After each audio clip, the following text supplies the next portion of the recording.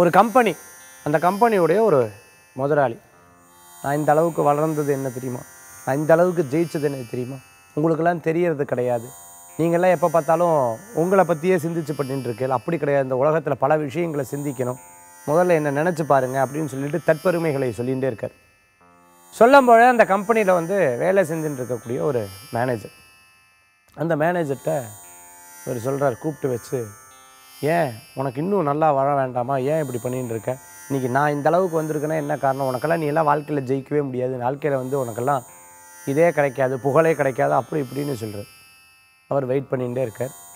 அவர் இவர்கிட்ட முழுமையான விஷயம் சொல்ல ஒரு ரீசர்ச் பண்ணி பிஹெச்டி பண்ணிட்டு இருக்கார் அந்த மேனேஜர். ஒரு சமயம் ஒரு நாள் காத்தால் இந்த கம்பெனி முதலாளி அப்படி பேப்பர் எடுத்து பார்க்குறாரு. இவர் என்னடா இந்த முகத்தை எங்கேயோ பார்த்த மாதிரி இருக்கேன்னு சொன்னால், இவர் கம்பெனியில் வேலை செய்யக்கூடிய மேனேஜர், அவருக்கு பெரிய அவார்டு அரசாங்கமே அவர் பெருசாக பாராட்டுறது. அப்புறம் பார்த்துட்டா டிவியை போட்டு பார்க்குறா அவர் பேர், நியூஸில் பார்த்தா அவர் பேர், ஆஹா என்னடா அதுன்னு சொல்லிட்டு ஃபோன் பண்ணி கேட்குறாரு.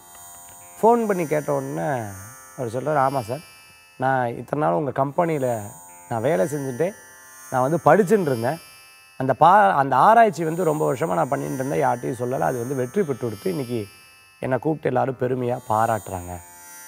அப்போது அவர் ஒரு நாள் கம்பெனிக்கு வர வச்சு, சாரிப்பா இன்றைக்கி உன்னை ஏதோ பேசிட்டேன், உனக்கு திறமை இல்லை அது இதுன்னு சொல்லிட்டேன்.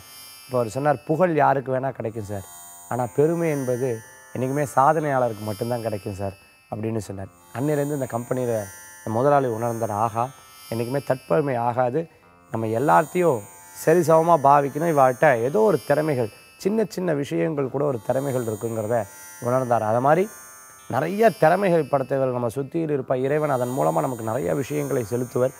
அதை அழகாக தேர்ந்தெடுத்து நம்ம கம்பெனிலையும் நம்ம தொழிலையும் நம்மளும் செயல்பட்டோம் அப்படின்னா நிச்சயம் வெற்றியாகும். நம்மளுக்குள்ள சாதனை என்பது இருந்துருக்கும், அதை நீங்கள் உற்று பார்த்தால் வெற்றி நிச்சயம் உண்டுன்னு சொல்லி இன்றைக்கி அற்புதமான ஒரு குட்டி ஸ்டோரியோட வேல் முருகா, வெற்றிவேல் முருகனுக்கு கரகரோகம். உங்களும் ஜோதிஷாச்சாரியார் மகேஷ் ஐயர். நன்றி.